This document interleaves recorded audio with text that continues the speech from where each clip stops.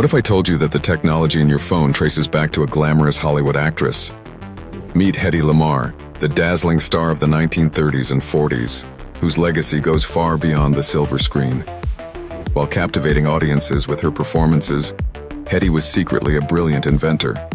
During World War II, she teamed up with composer George Antheil to develop a groundbreaking technology, frequency hopping. Their idea was simple, yet revolutionary. By rapidly switching radio frequencies, they could create secure, interference-resistant communication that was nearly impossible to jam or intercept.